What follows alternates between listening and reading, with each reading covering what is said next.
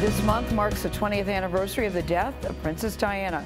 She was just 20 years old when she married Prince Charles, but there were signs of trouble already in the relationship even before she walked down the aisle at St. Paul's Cathedral in London.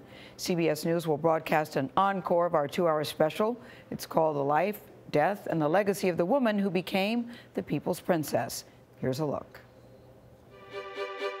At a dinner in Buckingham Palace, Charles asked Diana to be his wife.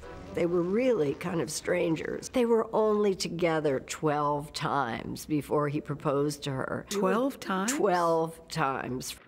It was apparent the newly engaged couple didn't know each other well in this awkward televised moment. And I suppose in love. Of course. Whatever in love means. Whatever love means. Whatever yes. love means. Instead of saying, of course, oh, whatever love means. I mean, why go there? Diana moved into Buckingham Palace to prepare to be a princess, but her prince never seemed to be around. And Diana couldn't really understand this. She said, well, why aren't we spending time together?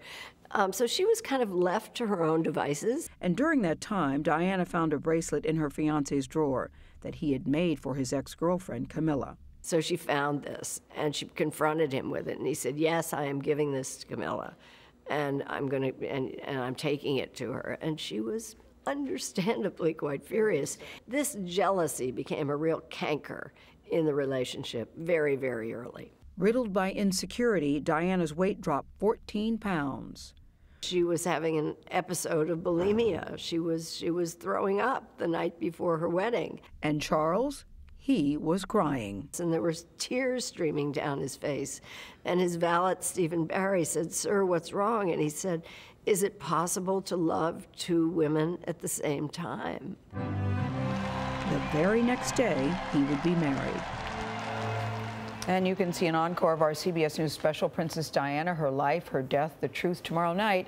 It airs at 9/8 Central right here on CBS. I'm still struck that she was only 20 years old when she got married, that they had only seen each other really 12 times, and he was 12 years older than her. And in love with another woman. And clearly there were issues before they tied the knot.